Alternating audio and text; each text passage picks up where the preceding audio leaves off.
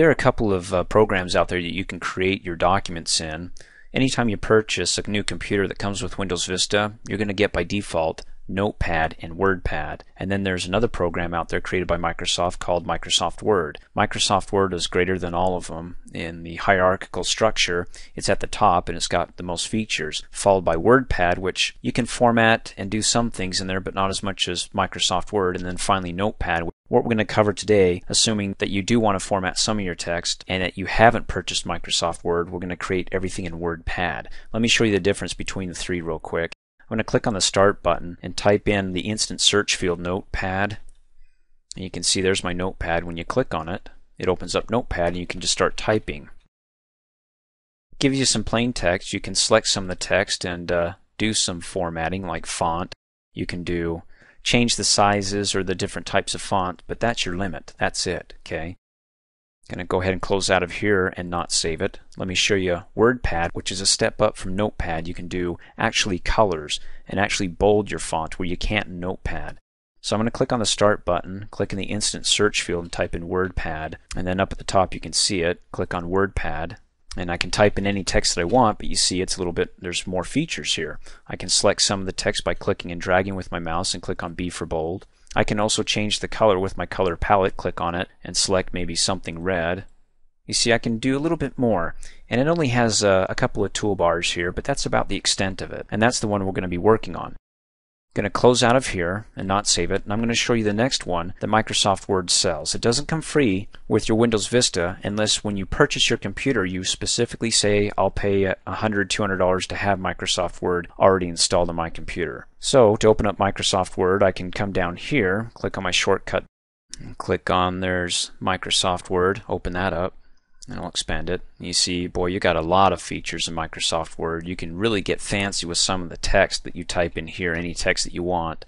Make it bold, change the colors, different types of colors, not just your basic primary colors, but some accent to it. That's just the beginning. If you want to learn more about Word, I have 3 different levels of training videos on Word. For the beginners, level 1, and level 2 for the intermediate, and level 3 for the advanced. In any case, I'm going to close out of here and say no. And like I said, for those of you who are just looking for some basics, we're going to use WordPad. So I'm going to go ahead and click on the Start button, and then click here in the instant search and type in WordPad, and then come up here and click and open it up, and WordPad's open. So I'll maximize it. I'll go ahead and start typing some text. Let's say I want to go ahead and create a letter, and the letter up at the top, I'll start with Harry. Just go ahead and start typing to go ahead and return, and then we want to type in the address that he's at, and then hit enter on the keyboard. Pretty simple, just typing and hitting enter. And then hit enter a couple of times, and then go ahead and address who you're typing, and then hit enter a couple of times and say. Now, if I misspelled a word right here, it doesn't tell me, and there's no spell check in WordPad. That's why you may want to go and spend some money and purchase Microsoft Word. Well, it will check the spelling for you and make sure it's correct. So that's one of the many things you won't find in WordPad that Microsoft Word has. And then when I'm finished, hit enter, and I can go ahead and type in sincerely. Enter.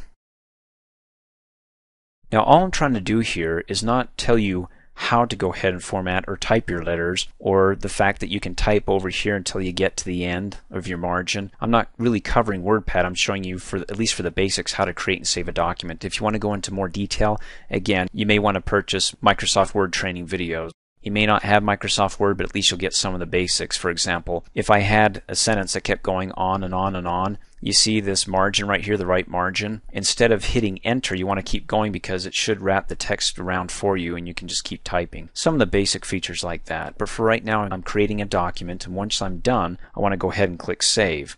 I can click on the Save button here, click on the File menu, and go down to Save.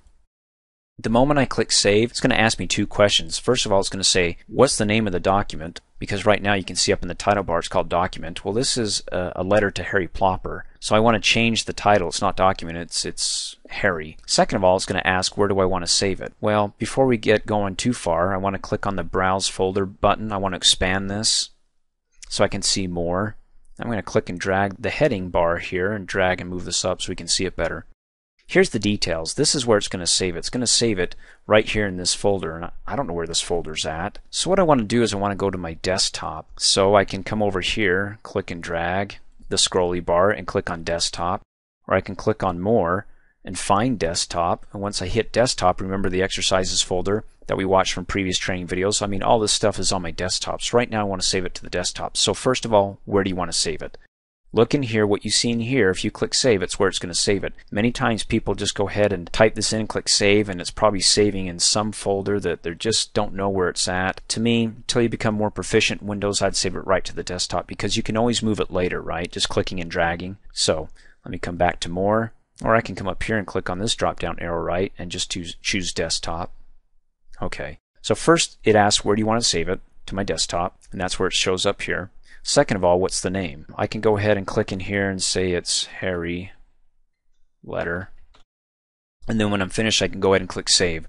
Right now it's saving it as an RTF or a rich text format. Rich text means it's just text you can actually format, give it color, make it bold, rich text. So after I'm done, just go ahead and click save. Saves it right to the desktop.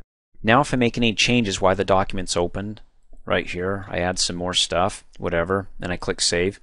It's not going to ask me or open up that window again, is it? Because first of all, anytime you save a document for the first time, it needs to know where you want to save it. It needs to know what the name is. Anytime thereafter, it doesn't need to know where to save it because you already specified to the desktop. So it's not going to open up this, what they call save as window. You saw that?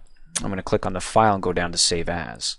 Save as will say, look, what name do you want to give me and where do you want to save me? And you can see it's already been saved to the desktop. In fact, let me click cancel. We'll close out, and there it is on the desktop. Now you see how mine looks like it's in Microsoft Word? It's got that icon, the W. That's Microsoft Word because I can open this up in Microsoft Word. Microsoft Word is the default text editor on my computer. It's the most powerful one. Yours is probably going to be WordPad unless you actually purchase Microsoft Word like I did and put it on your computer. So what I'm going to have to do is, if I double click on this, it's going to open up in Microsoft Word instead of WordPad. So I can right click on this and go to open with, hover over it and say open with WordPad. See how that's different, this little icon, WordPad? You see how Microsoft Word's there? It's in blue. See, it wants to open up Microsoft Word. For you, just double click on it. If I double click, it opens up in Microsoft Word. But for the sake of this exercise, I'm going to close out, right click, go to open with and say WordPad. Opens up in WordPad. Okay, so let's say I want to make some more changes here. Let's say I want to create another letter to Ron. It's going to be the same letter. Maybe he also broke his wand too. Well, let me get rid of this junk. So I can click and drag or click at the end and hit the backspace key a couple of times.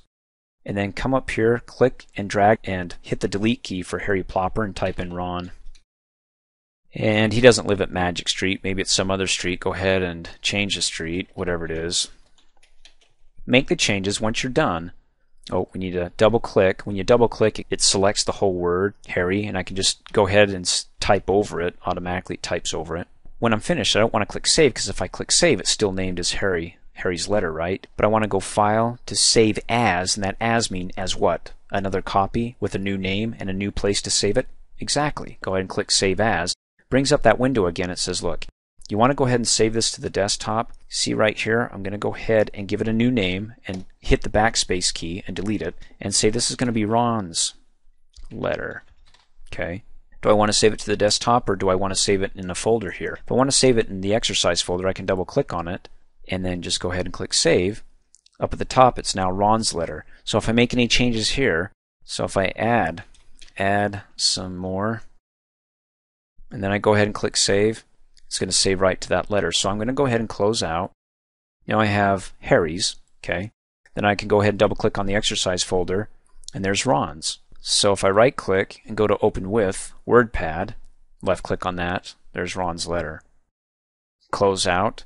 I can click and drag Ron's letter to the desktop, and then close out. Now I've got two letters. And all I had to do was save it as a copy of Harry's letter and just make a few minor changes in it to make it easier so I don't have to retype everything in Harry's letter in a new letter. Just make a few changes and save it as another letter or another document. Thanks for watching. Hey, as a quick reminder, if you like my video, please give it a thumbs up. You can also click on me and subscribe to my channel, get notified of the latest videos, and for only $2 a month, you can have access to all my Microsoft Office training videos.